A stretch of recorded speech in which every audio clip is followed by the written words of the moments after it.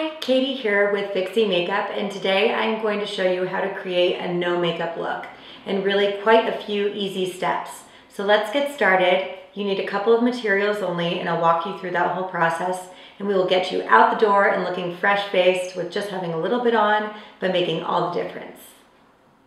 Before anything else, you need to prep before creating the no makeup look.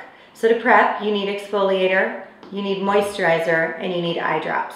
Eye drops keeps your eyes looking bright and fresh without much on. The exfoliator helps you to look dewy, as well as the moisturizer. So do that before anything else.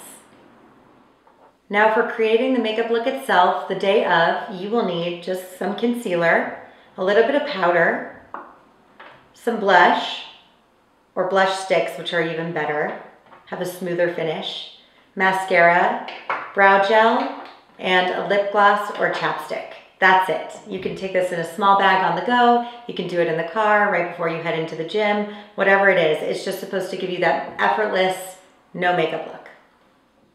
Okay, so now that you've exfoliated and prepped your skin, now it's time to apply the no makeup makeup. So we will start with some concealer and some powder. You don't want foundation today because the foundation can give a cakey look, and then you just need to add on. So although it gives a smooth finish and can be really beautiful, you want your natural characteristics to show through. So any freckles or anything like that just makes you look that much more effortlessly beautiful. Discoloration a little bit is okay too. So the concealer, just spot treat as you go for any of the blemishes, and also your under eyes or any dark circles that you have. When you put the concealer on, just dab and then pat lightly. So really just be quite conservative when you use this for this time around. Then we have powder. I know you think powder and you just don't usually use it. I don't anyway. But with this powder, it's just helped to give a smooth finish without, like I said, covering up entirely like foundation would. So I actually like this powder because it has a brush and it's small and simple, compact. You can take it with you and just gently rub over your face. Next comes the blush. So with the blush, instead of using a powder, we don't want the blush brush to leave hairs on your face. So we already have the powder from before. So we're gonna use, if you can, either a stain or some sort of cream. I really like this cream, and I actually got this from a natural store here in Denver, but you can also use Chanel. And an orange, believe it or not, creates more of a summer dewy look. So you can take a little bit of this, again conservative, and circle onto your cheeks, and then rub it in ever so slightly. You can put a little bit on your eyelid or on your lips too to sort of blend together. Okay, so you're already over halfway through.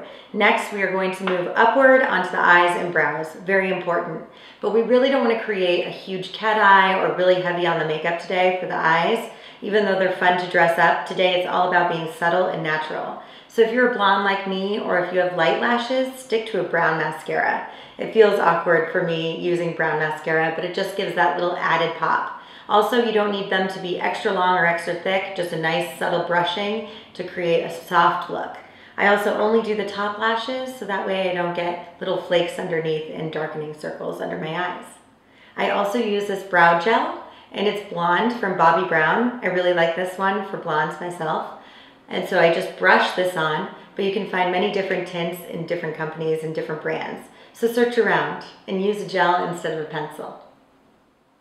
And last but not least are your lips. So we know that we like those luscious lips no matter what, but instead of creating a bold pop or color, you want to use something subtle again. So I recommend either just an EOS chapstick that you have in your bag or this lip plumper. This is Chanel, but you can get a lip plumper anywhere, but I actually just keep it a clear lip plumper. So on the way to the gym, I throw this in, I put it on, and I just look natural, yet it also gives a dewy, fresh feel.